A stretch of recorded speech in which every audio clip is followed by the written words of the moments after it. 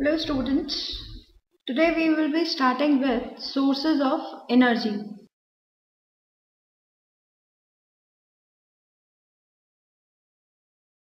As we have discussed that energy is the ability to do work, means the energy of any person decides the capability of doing his work. In this particular chapter, we will be discussing about that what are the sources of energy which we can utilize to have the various forms of energy. Means we are in search of some source which is a source of energy, but it will be giving us another source of energy. In this category, we have many sources, and these sources are classified into two categories. So starting with those categories, we will be studying about the types of sources of energy.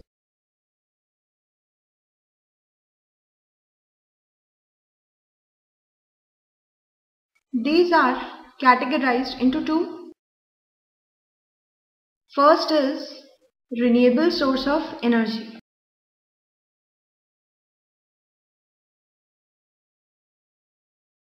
And other is non-renewable source of energy.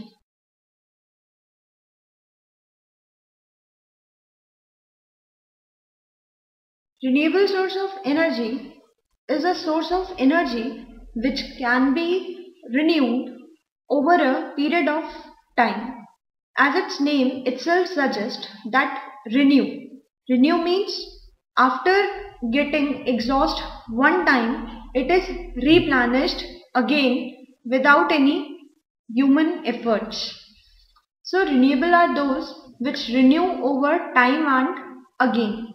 Means their exhaustibility is not fixed.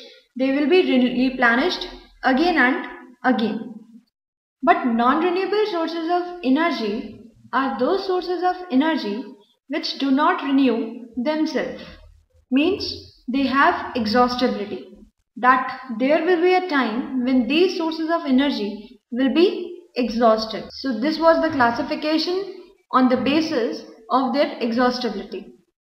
But renewable sources of energy are those sources which are coming in new eras. Means they are not the sources of energy which are being used since ancient times. With the developing of science and technology, these sources are developing and are most widely used, while non-renewable are being used since ancient time. So these are the sources which an ancient man also know that how to make use of them, but renewable are those sources which only science and technology knows that how to utilize them. So on the basis of their usage on the time period, these are again termed as conventional and non-conventional. Conventional means which has been using since ancient times as a convection. So non-renewable are also termed as conventional sources of energy. And these renewable are also known as non-conventional because they have not been used since ancient time.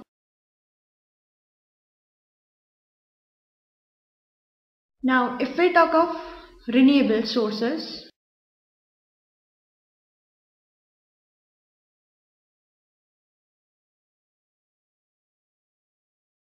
we will be dealing with renewable sources.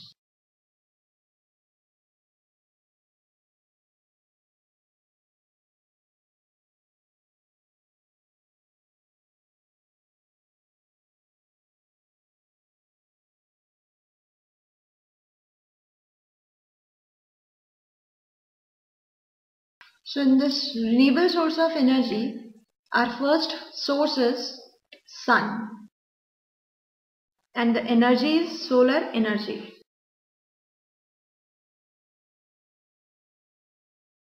If we talk of solar energy, it is the primary source of energy that all the living beings need.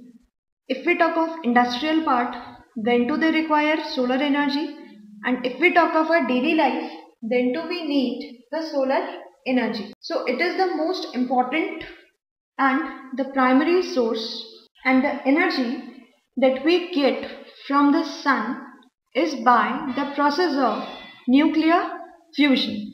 Means there is a combination of atoms to form a bigger atom, and these reactions we will be discussing after some period of time. Here we will be discussing that what is the composition of solar energy which gives us heat and light both simultaneously. In solar energy, we have three types of rays. First is ultraviolet rays, which are also known as UV rays. Next, we have visible rays.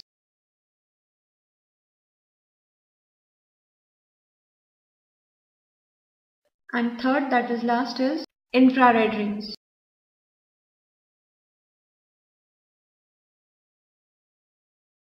Now we will be discussing about one.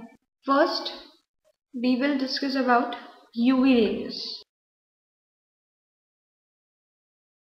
UV rays is the important composition of the sun rays or the solar energy. This is the invisible part of the energy. Means it is not visible to us. So these are invisible rays. Due to their short wavelength, they even don't reach to the earth.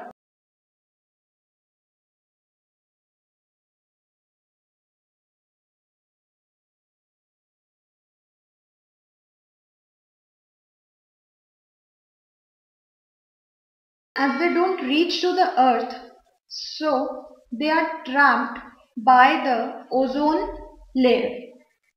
Ozone layer is a layer which protects the human beings from UV rays, because if the UV rays come to the earth or reaches to the earth, they will be causing many severe skin diseases or skin problems. So these are trapped by the ozone layer. As these rays are very efficient, as they cause many skin problems, so due to this property, they are commonly used to kill bacteria in foods or in drinking water.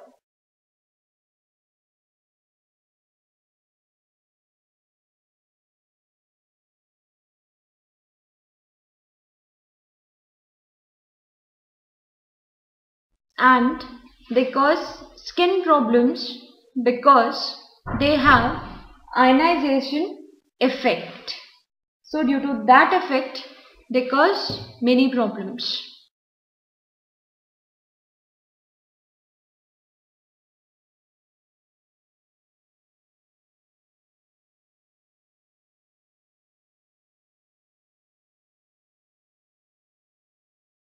So this is how the UV rays behave. Now we will be discussing about visible rays.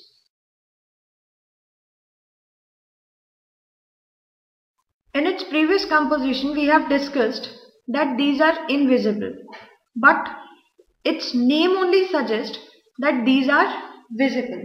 So it is a part of a sun ray which is visible to us. As they are visible to us, their wavelength should be longer than UV rays.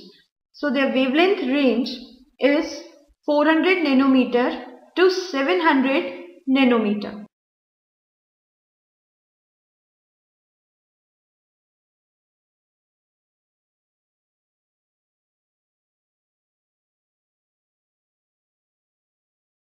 This visible rays consist of 7 different wavelengths. this is a range that all the rays will be combining and lying in this range. So this is the approximate range.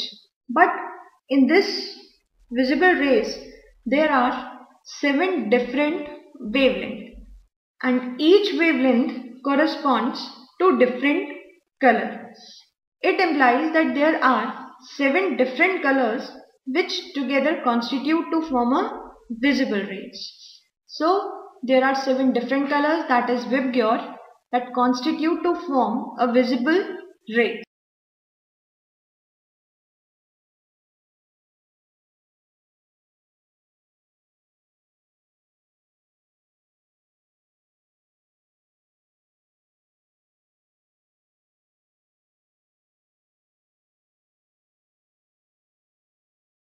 Now we will be discussing about its last composition, that is infrared rays.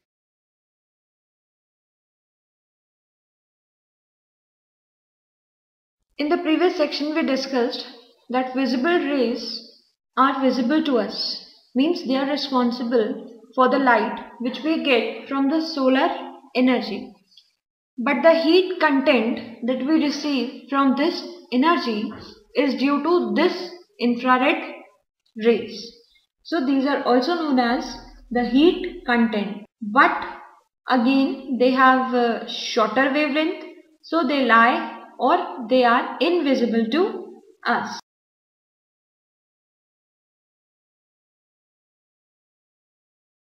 For example, as we take if we dry clothes, wet clothes in solar energy, they dry up. So the drying of wet clothes is only due to infrared rays, and in the solar energy about 1/3 is infrared rays.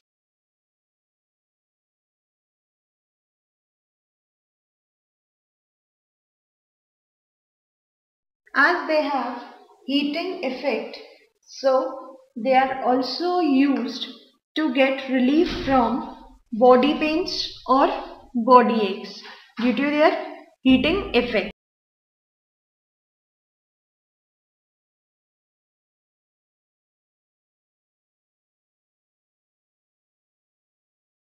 So this was the composition of solar energy. Now there are many uses of this solar energy with increasing science and technology, because the uses of this solar energy are being more pronounced nowadays rather than ancient time. So its first use, commonly usable today, is solar cooker. Solar cooker is a device which absorbs the solar energy and cooks the food. But in comparison to LPGs, it takes much longer time to cook the food. Second device, solar water heaters. Solar water heaters are the device which uses solar energy to heat water. Other, solar cells. Solar cells are the device which convert solar energy directly to electricity. Still they are not more used, or their use is not more pronounced, because they are very costly. They are made up of the pure semiconducting material which is very costly, and that material is silicon. And the most common use of solar energy is drying of clothes. We have constructed many devices which are used or which are based on solar energy, but still every effect has advantage and disadvantage. Similarly, these devices also have advantages and disadvantages. So the advantages are, foremost is that energy is renewable, so it won't be exhaustible. If it is not exhaustible, then they can be used over a long period of time. Due to being renewable, the quantity available to us is unlimited. So their usage is not restricted under some boundaries. It does not cause any type of pollution because it is naturally occurring. But every advantage is accompanied with disadvantage. So it has disadvantages also. If we use these devices, they can be used properly during daytime, but these cannot be used during night time due to unavailability of solar energy.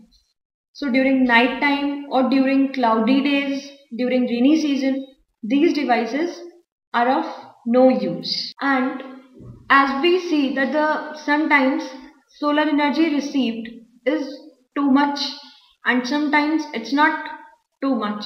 So the rate at which the energy is available to us is also not constant. It varies. So the functioning of these devices also varies, means they are not more efficient. So this was the use of the solar energy and its composition.